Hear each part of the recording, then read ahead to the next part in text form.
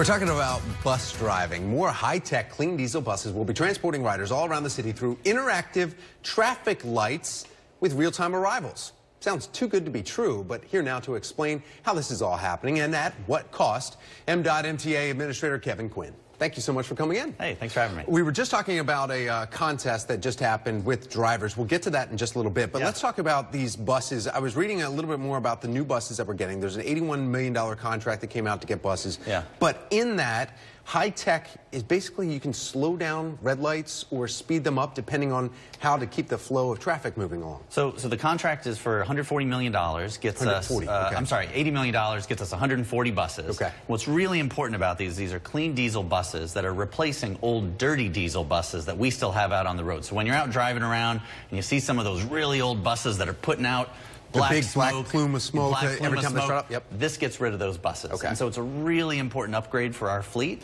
that gives our riders a much better experience and folks out on the road that, you know, emissions, particulates, all that kind of stuff, that goes away a lot with this bus replacement.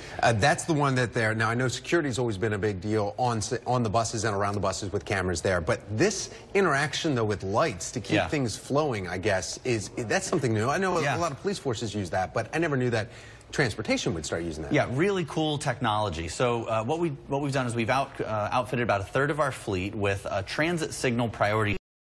And what it is, it's essentially kind of a hockey puck that communicates with traffic signals. And so as a bus approaches the traffic signal, it can kind of talk to the bus, and it can help the bus get through that intersection by either lengthening the green light or shortening a red light so a bus can leave an intersection. And we're not talking about somebody else that's like going through, oh, a bus is coming and now I have to sit through three light changes. This is just a little bit, a few seconds one way or the other if they're close. That's right. And it's not at every intersection. It's just those where you see benefit. And the reports that we're starting to get back on benefit is showing about a 20% travel time reduction, which is huge for those corridors where we're installing it. And then that helps people that are sitting at a bus stop not knowing, okay, well, this bus normally is here 10 minutes ago. Where is it? At least now you're getting real-time arrivals? Yeah, so we've also installed real-time technology at real-time signs at a number of our stations where you're exactly right. Folks can see exactly when that bus is going to come. There are a lot of times that I'm downtown and a lot of people, if you've ever been downtown, you know when you see a bus come around the corner, you're like, it's going to hit us. It's going to hit that corner. And they don't, and they miss it. And they move around kind of quick sometimes. You're going, man, how did they do that?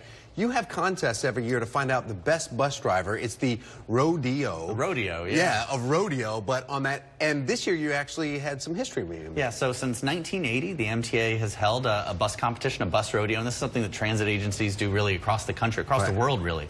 And so for the first time in MTA history, we had our first female operator, Leslie Hawkins, who won the bus rodeo. And so she's been a bus operator for 20 years.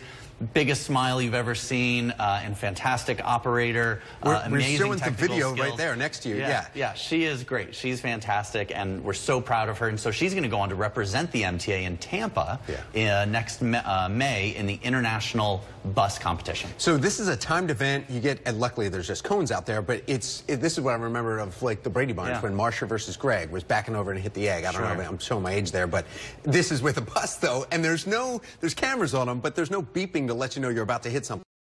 You're backing up. That's right. There's cones, there's different technical aspects, but our operators are also judged on the appearance of their uniform, how courteous they are announcing the stops. You know, it's not just the technical piece because customer service is really #1 for us.